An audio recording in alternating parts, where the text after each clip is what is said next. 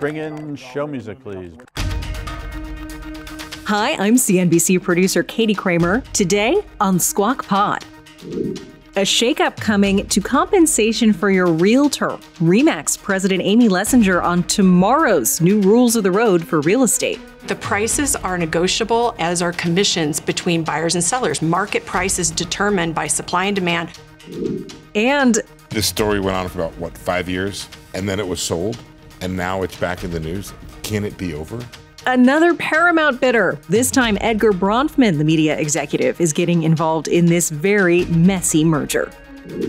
Plus, the other big headlines, crypto support for Kamala Harris, and in the volatile worlds of global tech regulation, a big move for upstart Epic Games. If you ask Apple, this is a privacy nightmare and a virus nightmare. If you ask the EU, it's going to unleash a wave of innovation on the iPhone.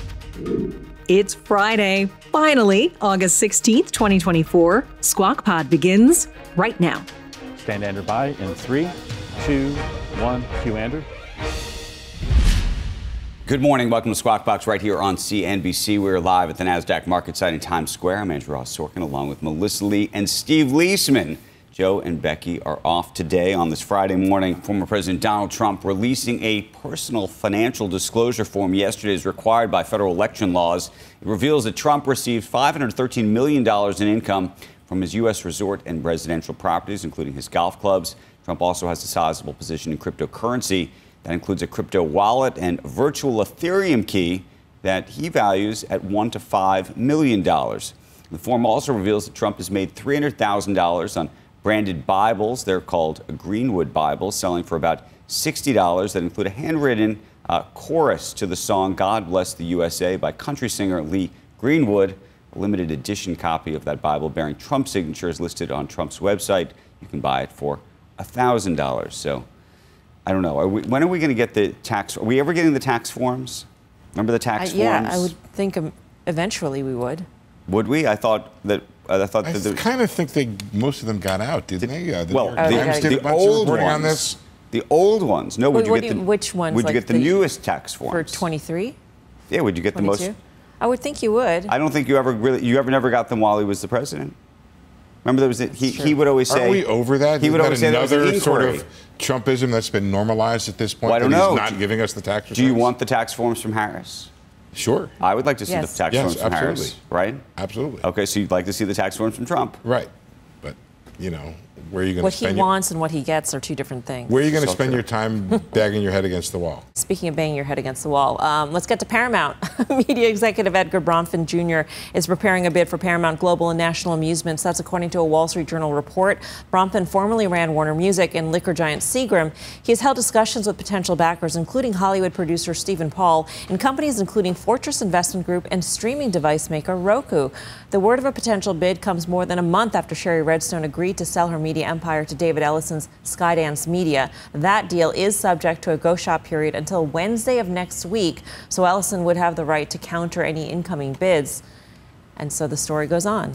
Story goes on. It's interesting. Barry Diller said that he suspected, I don't know if you remember, when we were in Paris, he said, look, I think he had taken a look at it. He said he was out, but suggested that it would be very difficult for somebody else to come in because you have to pay the breakup fee. $400 million. You have to pay the $400 million breakup fee. And then it's not just that. It's also, depending on what kind of extra investment you may have to make over time. I mean, I don't think anyone thinks that, all is clear here. So it's not just the investment you're buying into the business. You might actually have to put up additional capital at some other point in life. My attitude was just, this story went on for about, 5 years? And then it was sold? And now it's back in the news. Can it be over? Well, it will be. By the way, in a couple of weeks, it will be. It's also unclear, by the way, whether Sherry Redstone would agree to a different deal with a different person, too. So there's a whole... It's not so easy for she has to agree. It's not even just the highest bid. It has to be... Well, and then there's a matching right. There's a special committee. They could look at the two bids and look at them differently. There's lots of different Paramount could do a 20-episode... series on Paramount. I don't think it would help stem their losses, though, if they ran that series on Paramount Plus. I don't know if it's that interesting a story, but it has certainly been out there forever. Let's talk a little bit about retail stocks. After yesterday, Walmart is now the best performing retailer in the S&P 500 this year. It is now outpacing the gains of Costco, which was its nearest rival in this race here. So it's up 38% after yesterday's earnings lifted the stock by about 6%. And there you see Walmart really taking on the lead there. And there's that ongoing debate, Steve. Does Walmart indicate that the consumer is strong, or does it indicate that the consumer is actually under duress and has to go to Walmart increasingly to make their dollar stretch? Yeah, that's your McDonald's question. If I could offer a third possibility, or that Walmart has taken share from others, and we get the other retailers. It could be a combination of the. Well, that's why the retailers next week I think will be very important. That's that's what we'll get. Those I guess Target comes out next week et al. And we'll see those. I think, as I said earlier this week, the rumors of the consumer's death have been greatly exaggerated. I think they're under a little more pressure because the savings have run down, but we still have decent incomes, and this whole notion of incomes or salaries being higher than inflation. Real incomes, real wages have been rising for a pretty good streak now. So that should help consumer spending and bring everything back down to normal. I think there's also this interesting shift that you want to be aware of. We were all into goods, then we're all into services, and maybe now there's a shift back to a better balance of goods and services. Goods are transparent to the goods purchases are transparent to the market because there's more public companies that do it. Right. The services, there aren't that many public companies, so we don't really know what's going on. However, my big argument with our economic data set in this country is services are 2/3 of consumer spending, and we have like one bad late series to measure services. Right. We're really good, as I like to say, we have a great set of economic data for measuring the economy in 1952. Right. Right? And it never, I mean, I know they're trying, but we could do a much better job. It's sort of like the Dow theory concept being outdated. Exactly. The same sort of notion. Our economy has changed. It's changed. Yeah. Food and Drug Administration laying out fresh goals to cut sodium levels in packaged and processed foods by about 20%. It's an effort to address a growing epidemic of diet-related chronic diseases. The agency saying new guidelines to trim sodium levels that were set back in 2021 showed early signs of success. It says 40% of food categories achieved the first phase of those sodium targets, which included cutting levels by an average of about 12%. It's now seeking voluntary curbs from packaged good food makers such as PepsiCo, Kraft Heinz, and Campbell's Soup. I'll bite. I'm in Joe's seat. Should the government be doing this at all, Andrew? I don't know. As we know. Come on. Yes or no? I'm very conflicted. I have mixed views about it because there have been periods of time, remember, where we thought like pasta was great, carbs were great for you, fat was terrible for you. Now we know that fat is better for you than carbs. And maybe 10 years from now, people will turn around. You think all of a sudden sodium is going to be good for you? I think sodium not being good for you has weathered the test of time. Sodium is probably not great for you, but you have to have some electrolytes in your system. Of course, but they're not saying eliminate, they're saying reduce it. But no, he's going to the larger point of just whether the government should be doing it at all. Right. My argument is always the government should do it if the market can't do it. So I would ask the question, why isn't the market solving for a problem of too much sodium in the food? I'll give you an answer. Yeah. People don't read labels. No, it's not about that. Go ahead. As long as, so this goes to the free market, not free market. Sure. As long as we're providing Medicare and Medicaid services. Oh, yeah. Okay? As long as taxpayers have decided to pay for everybody's health care, we all have a vested interest in everybody's health. But that's not responsive, Andrew. It is. That's not responsive. What do you mean it's not responsive? Having a vested interest does not explain a market failure. No, but you're saying that's why we should say yes. The government. I'm saying that we should care about it. We have a vested interest in this issue as a taxpayer. We are all shareholders because of the way we've set up our healthcare system. For better or worse, we don't really have a free market healthcare system. Agreed. We are shareholders in each other's health. Agreed. Yes. We don't disagree. For better or worse. Therefore, we have a right, the government, to try and. You have more of a vote in everybody's health than you think you do. It seems to me that the government has a role in talking about the dangers of sodium. Yes. To which consumers should respond with their preferences, and companies should respond to consumer preferences. Should they, though? And then there is no need for a government regulation. Why can't we intervene here on these sorts of issues before we get to a point where we're going to cover through Medicare obesity pills, obesity treatments? Mm-hmm. So you're saying because the government covers the obesity treatments, we should have a role in sodium. I'm just saying that we should be preventive. But we should be preventive and healthcare issues. My argument is more nuanced than that, and maybe I'm not making myself You're saying, clear. why is the market not dealing with this? Not responding. Government says sodium bad. Right. Consumer preference. Company respond to consumer preference. No need for government regulation about sodium. Correct, because that's my argument. Because consumers want to kill themselves. We all are trying to kill ourselves. I also think part of it in our own weird way. We're all doing things that we're not supposed to be doing. Part of it is price. The lower quality foods rely on things like sodium and sugar to make them more palatable. Oh, and that's if you a don't good have one. a choice, you don't have a choice to pay more. Okay. Well, that's now you're talking my language, Melissa, because now what you're saying is the market cannot arbitrage for. Well, this goes to high fructose in foods. This goes to cheaper foods at fast food chains and the like, rather than fruit. Whole foods, which are more expensive. All right. There's an argument to be made about that, but that's on the margins, I think. There is. I think that's the key right there. I think that's the key. A bag of French fries that have all the sodium, that is going to be a lot cheaper than even going to McDonald's. Right. There's something about sitting in this chair that makes me ask those questions. Really? It's not Joe's political point of view. It's the chair. Wow. It's the chair. Cheese will be next. Still to come, realtors are getting ready for a game change when it comes to their commissions. RE/MAX President Amy Lessinger explains the shift heading to the neighborhood. Being represented by a professional and trusted agent is important for both buyers and sellers. Squawk Pod will be right back.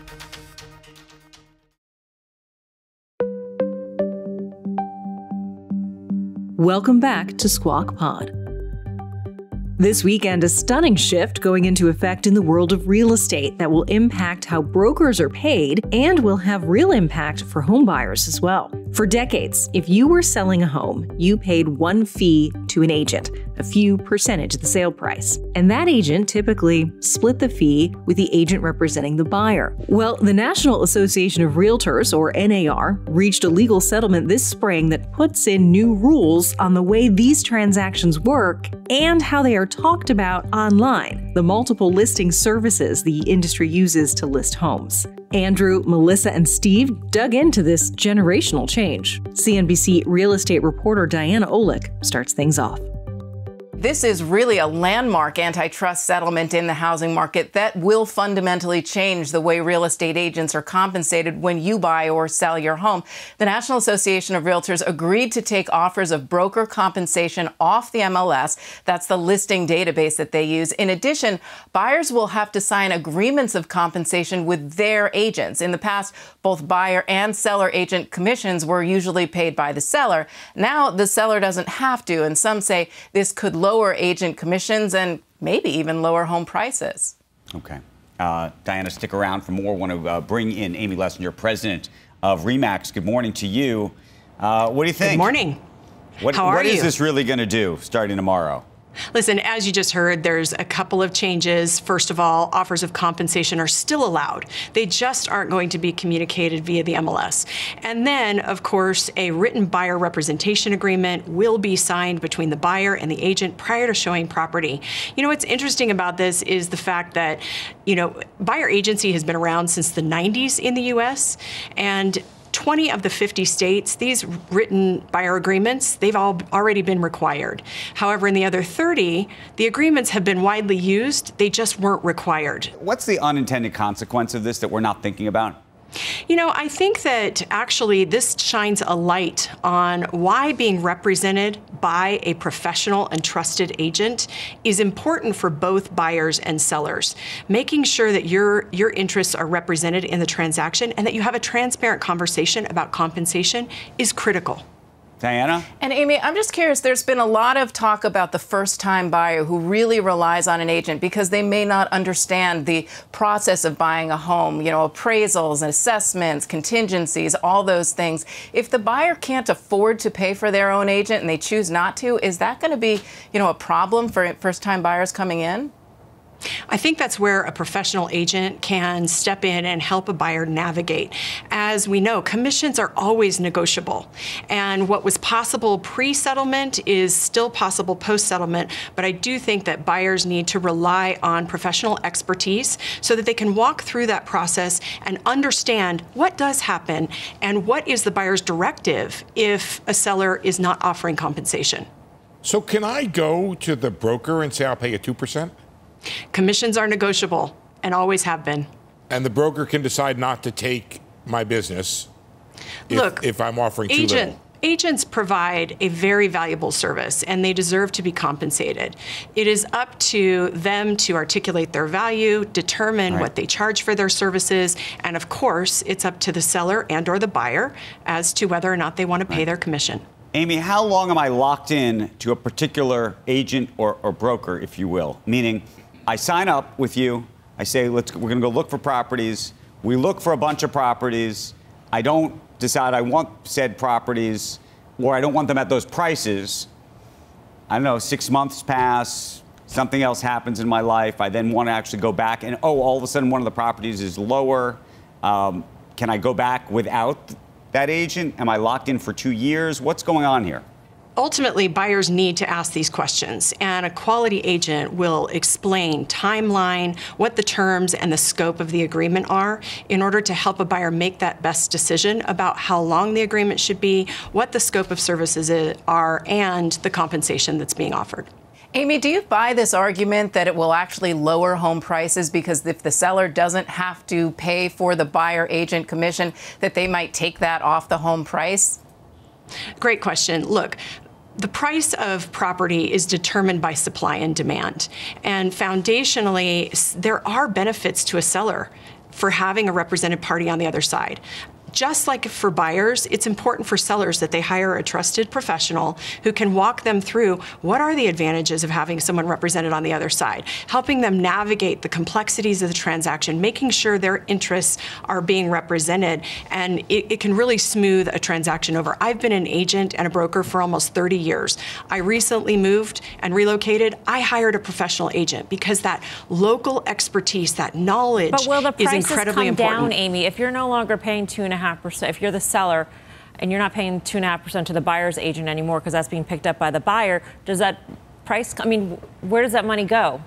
I think the prices are negotiable, as are commissions between buyers and sellers. Market price is determined by supply and demand, what a buyer is willing to pay and what a seller is willing to accept. Amy, I did a story in my first job out of college for the Sarasota Herald-Tribune when I was a real estate reporter. Should you hire a buyer's agent? And there was a lot of reasons for people to do that, especially in the crazy real estate market that was Florida back in the late 80s. So I think that's some good advice anyway.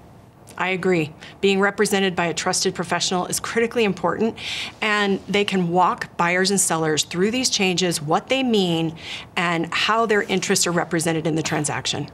Okay. Amy, appreciate it. Thank you very much. Thanks for having me. me. As well. You bet. Up next on Squawk Pod, the other stories that got us talking, like Epic Games rolling out a new app store, taking Apple head-on in Europe, and crypto support for Kamala Harris. Not just that they're contributing, it's what they're going for. Yep. And how that's going to shape legislation in the future. Shaped by legislation. Why donors are donating right after this.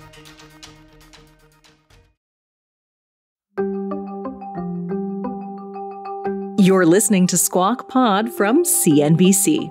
And before we wrap today's episode, a few more stories that got us squawking. I love this story. The future of crypto regulation is just one of many issues on the campaign trail, and support from the industry is rolling in. Emily Wilkins joins us now with more. Emily, good morning. Morning, Steve. Well, yeah, Democrats we're now seeing cozying up to crypto, and a major crypto PAC is returning the love. Fairshake PAC, which is backed by Coinbase, Ripple, Andreessen Horowitz, they announced they will spend $6 million on ad buys for two Democrats in key Senate races. You got Ruben Gallego in Arizona, and then Alyssa Slotkin in Michigan, so $3 million for each of them. The announcement came shortly before Slotkin and other Democrats joined on a Crypto for Harris call. Had about 1,000 folks on it, and they vowed to pass regulations that would provide clarity, stability, and a path for the industry to grow.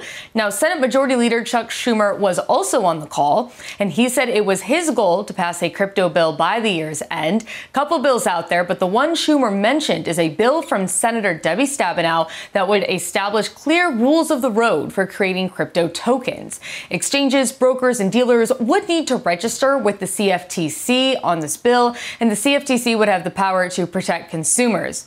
Now, crypto groups are not leaving Republicans behind. They say they want to strike a bipartisan balance to be able to actually move through legislation. Fair Shake also announced that they're going to be pouring $25 million into 18 House races, and they're evenly split. 9 of them are Democrats, 9 of them are Republicans. They're also going to be putting $12 million into ads backing Republican Bernie Moreno. He is challenging Ohio Democrat Sherrod Brown, and Brown, of course, chairs the Banking Committee in the Senate, and so far he's been unwilling to engage on crypto legislation. Guys? Okay, I am not going to ask the dumb question of do they make their contribution in crypto. I'm going to ask another question. I think that's a good question. It's a good question. Although they probably don't. Do they, Emily? It's not a bad question. I mean, you guys noted Donald Trump's holding more than $1 million in crypto right now. If you have something else you want to ask about, Steve, all ears. Happy to go wherever you want. Okay, we'll come back to that in a second.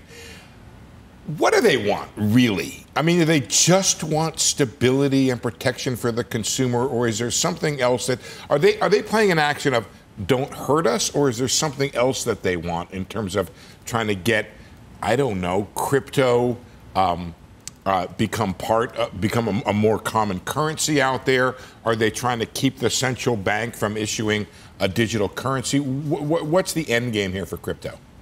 No, Steve, it's a great question. And I think to a certain extent, a lot of different things, right? I mean, Schumer on the call compared it a little bit to AI. He said, we need to give them some rules of the road so that investors feel comfortable, so that people using the technology feel comfortable, so that we know that consumers aren't going to be hurt.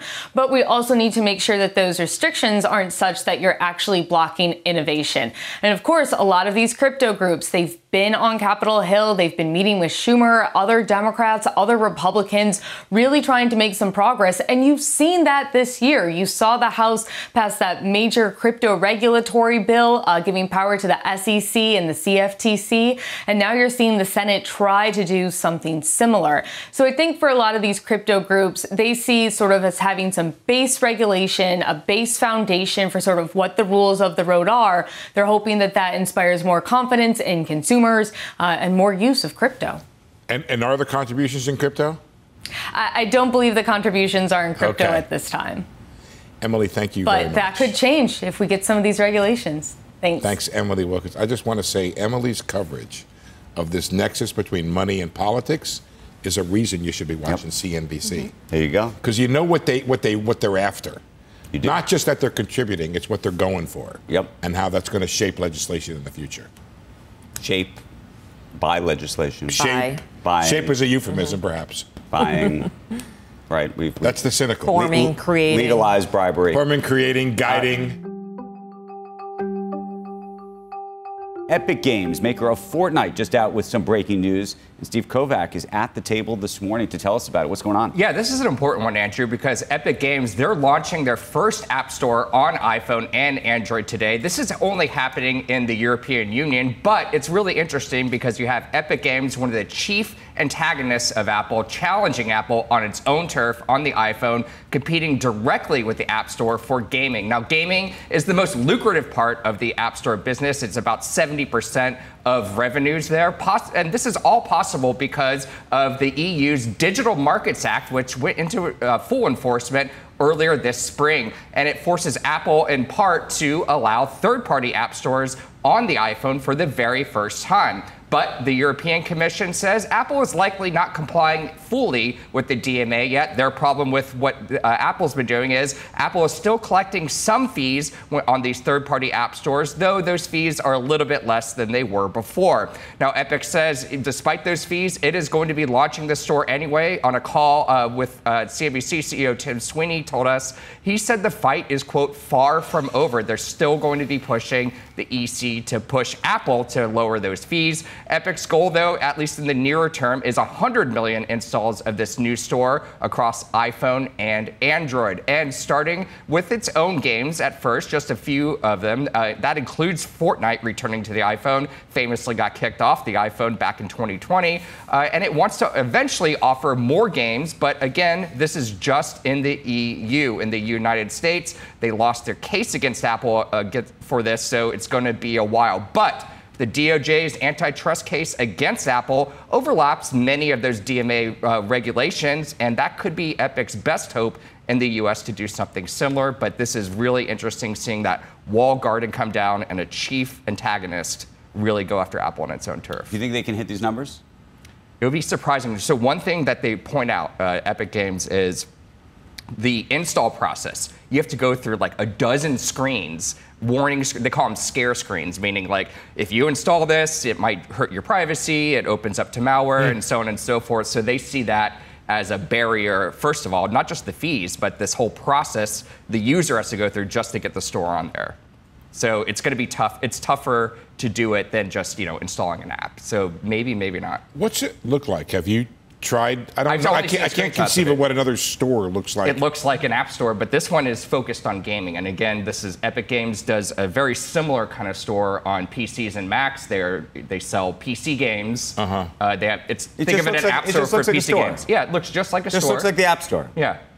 Oh, it's another icon. It's another icon on your I see. screen. So you don't go into the App Store and then find Epic. You Correct. You go to the Epic store. There's no Apple involved here. Yeah. There's no Apple involved. And then once you hit it, you click on the thing you want, and that's how. And there's another barrier here too, besides just the wonky process you have to go through. It's when I was on this call with the Epic CEO a couple days ago, and they were saying the approval process for even just apps in these alternate stores, they said it's been taking them up to 30 days to get those apps just approved. They're supposed to look for things like malware and things like that, but it seems to be taking a longer process to get this done. So Apple is really, pumping the brakes every way they can with these regulations. Does Apple have liability here? I mean, if you go and install a game in there and it ruins your iPhone or somehow... That's what Apple thinks could happen. Is that legitimate? Potentially, we don't know. If you ask Apple, this is a privacy nightmare and a virus nightmare, and people's phones are going to be flooded with viruses and so forth. If you ask the EU, it's going to unleash a wave of innovation on the iPhone that we've never seen before. Right. It's only been a few months. Neither of those have happened yet. The truth is, Apple's basically saying, look, and we've talked about this, when you buy this phone, you're buying into not just the hardware, you're buying into the whole ecosystem. Playing our sandbox. It's a structure. And that's what you want. And the EU is breaking down that structure. And the EU is breaking down that structure. And so the second you have other people building their own stores and doing all sorts of crazy things, could happen or not, and they're trying you talked about it as being slowing it down. Yeah. Or and new fees, too. Or maybe they're trying to be careful, though. You could see it both ways. I mean, obviously, right? Apple... And then there's the cost of actually, by the way, to monitor all this stuff, you have to have more people physically doing all of these things. So it actually does take time. Yeah, there is an app review process. I do have some sympathy to this situation. I mean, it does open up in a way that it hasn't happened before, and I do understand why they would want to be careful with the approval process and warning users that, hey, this could happen. This opens up your phone in a way it hasn't. And that's to prevent the liability issues. That could be to prevent the liability. Right? Because effectively you're accepting, if they show you 100 times, if you do this, and the whole thing Andrew, on the following way. Is it any more cost to them to approve a game or to scrutinize a game inside of the Epic store compared to inside of the regular Apple store? That I don't know, and I don't think they need to hire necessarily a ton of more people. I really don't know the answer to that, but they do have to approve the store. They do have to approve the apps that go into those third-party stores, not in the same way they approve them for the regular App Store. For example, pornography would be allowed in these third-party stores. That's not allowed in the Apple App Store. So if there's interesting. So if someone wants to put a pornography store, in theory, I'm sure it's happening as we speak. I'm sure someone's How much more money does Epic make now? How much? We don't know. The fees are less, but it's not. I mean, if you ask Epic, they'd want zero fees, but I mean that's never going to happen. But what the EC is having problems with Apple is, they say, we'll take away these fees or we'll lower these fees, but we'll find other fees to charge you. Because, like I said, gaming is the most lucrative part of the App Store, up to 70% of revenues. They want to protect that revenue source. Services is a huge part of their business. Yeah. This is a threat to that. Thank you, Steve. Yeah, thank you. Appreciate it. That's the pod for today and for the week. Thanks for tuning in. Squawk Box is hosted by Joe Kernan, Becky Quick, and Andrew Ross Sorkin. Tune in weekday mornings on CNBC at 6 Eastern to get the smartest takes and analysis from our 3-hour TV show right into your ears. Follow this podcast. Follow Squawk Pod wherever you like to listen. We'll meet you back here on Monday. Have a great weekend. We are clear. Thanks, guys.